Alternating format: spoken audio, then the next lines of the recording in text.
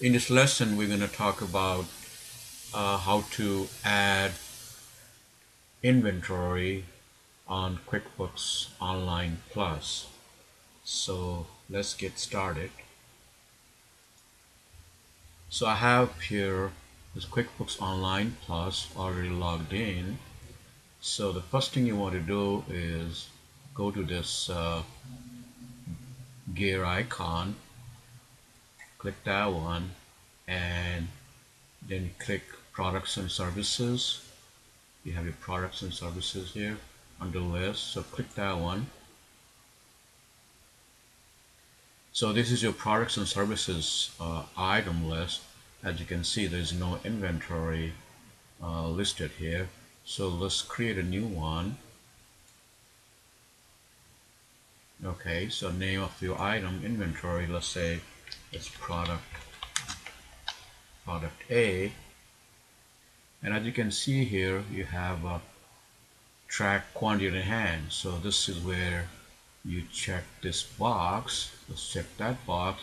So initial quantity in hand, let's say you started out the initial quantity in hand, let's say it's 10, and date is today's date, or you can start out with beginning of the year. In this case, let's just say today's date, and inventory asset account is already there. It's a default account, inventory asset account, and then you fill out the description on sales forms. So this is what you like to see on your sales invoice. So let's put product A, and in this case there's a purchasing information. So when you purchase from your vendors, if you have to issue purchase orders, you just put in whatever product name they have. So let's just say product A for this purpose. And it comes down to the price rate. That's your selling price. So let's say you sell this product for $25, and on the cost side, so this is what you actually paid. This is your purchasing price, not selling price or padded cost. It's your actual purchasing cost.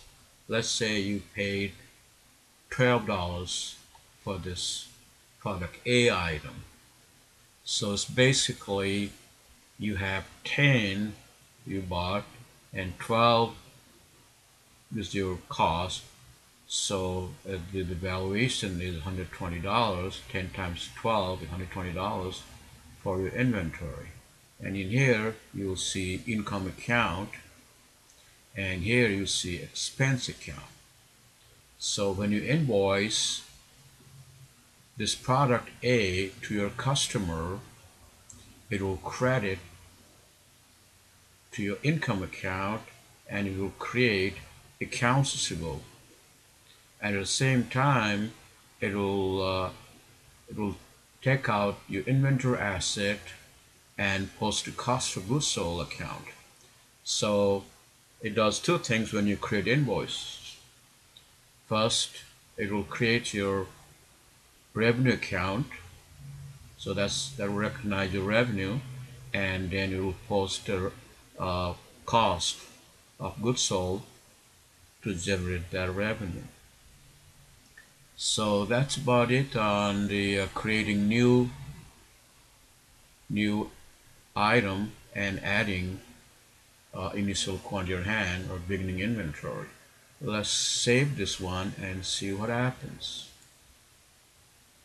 Okay, now as you can see here, name product A, description product A, and your general ledger account, that's your sales product income account, and the selling price is $25, and the quantity on hand is 10. Okay, so let's see how this beginning balance, beginning inventory posted to your QuickBooks. Let's go to reports, click reports here, and it'll list transaction detail by account. Somehow, if it's not on this first frequently run report, you can go in here to the search and run that report. Transaction detail by accounts right here. Transaction detail by account. Let's click that one and see what happens. Okay, so this is first time. It's asking is accrual or cash, so let us say accrual for this purpose. Okay, so as you can see here, it posted one entry here. So it's basically it's the $120, the starting one.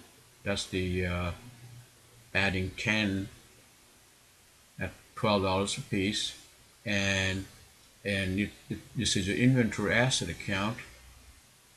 So it posted to inventory asset, added to your inventory asset account, and then posted the other side, the credit side, to opening balance equity account. So this is like your default clearing account. So whenever you add your beginning balance, opening beginning balance, it'll by default in QuickBooks it'll post to opening balance equity account. So in theory, this account, this balance should be zero. The reason is when you bought this, either you put in your own money or you still owe this money to your vendor. So if that's the case, then you have to also add liabilities to your vendor account, and the other side will go in here, so then it will become zero. So that's about it. So in theory, as I said, this account should be zero, but by default it goes to this account. So that's about it, and hope it helped. Thank you.